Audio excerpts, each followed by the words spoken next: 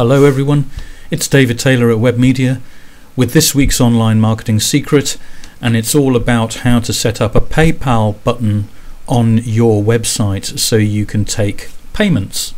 So first thing you need to do is to set up a PayPal account. It's pretty straightforward. Go to the PayPal site, paypal.co.uk, just follow the instructions and you'll soon be able to set up your account there, but that's not what I'm going to show you today. So I'm assuming you've got your account in PayPal, and I'm going to log into mine now. It's just logging me in. And to create a button, you go to the Profile navigation tab here at the top and go down to My Selling Preferences. Click on that and you'll be presented with a lot of different options. The one that you want to click on though is this first one, PayPal buttons, manage my payment buttons, and just click on the update link on the right hand side. And it's now going to give you a number of options, and the one I'm going to direct you to again is on the right hand side, and it's this one called Create New Button that I've highlighted. So click on there. And now it'll ask you to specify a few things. First of all, what kind of button do you want? And the one I'm going to show you is Buy Now. So just go to the drop down menu and select Buy Now. And then the next thing is the item that you are going to sell.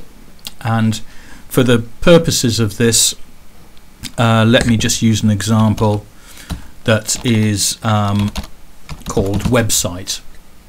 Okay, so my item that I'm going to sell is called website. I can also give it an ID, which I'll give as W1.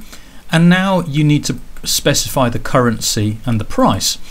Currency on the drop down gives you lots of different options. I'm going to stick with UK, which is GBP, and I'm going to put in a nominal price of £100. Now there are various other customizable elements to this, but I'm going to keep it simple and I'm going to stick with the basic Buy Now button, which you can see a preview of in the center of the page right here. That's what it's going to look like on your web page. Now you can also specify an additional amount for postage down underneath this box, and for the sake of argument let's put £3.95 in there, and then when the customer comes to check out, that's what will be added to the cost. And it now gives you two options: to use my secure merchant account ID or use my primary email address, and I'm going to leave it with the secure merchant account.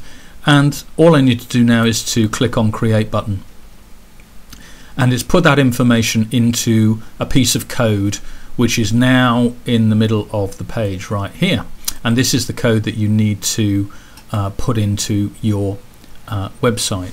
So I click on Select Code, which is going to highlight it, and then I press Ctrl and C, which is going to copy that code, and then I'm going to come away from PayPal and into my web page editor, and I'm going to click on, in this case, New Page. A new page I'm going to create. There's my basic parameters for a new page.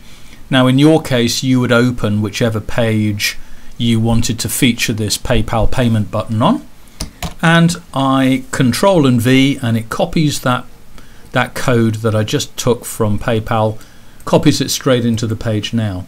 And if I go up to preview what that page would look like in the browser, you can see that that code has now turned into the PayPal Buy Now button, and this is what it would look like on your website. So just to test whether it works, if I hover over it, you can see that the cursor becomes a hand, which means it's a clickable link. And if I click on that link, what should happen is that it should take me to PayPal, the secure server payment location on PayPal. And as you can see, that's where I am, and this is where your customer would be. Now your customer could either pay at this point using their own PayPal account, or they could pay If they don't have a PayPal account, they could pay using a standard debit card or credit card, and that's where they'd fill out their details on this right hand portion. But what you can see on the left side of the screen is the order summary, and you can see that it has come up as website, which was the description I gave it to, the item number W1, and the item price £100. And then under this you can see that it's added the postage and packaging that we put in at £3.95. So it does that all automatically for you. And if I filled out my bank cards here on the right hand side and then click continue, the payment would be made and it would be credited to your business's PayPal account. And you can either leave it there or you can transfer it to your bank account, whatever you see fit. So that is the basic way in which you can start to take direct payments securely and at very low cost on your web pages or your blog. And I hope that that might inspire you to get involved in some e-commerce. So until next time on Online Marketing Secrets, it's bye for now.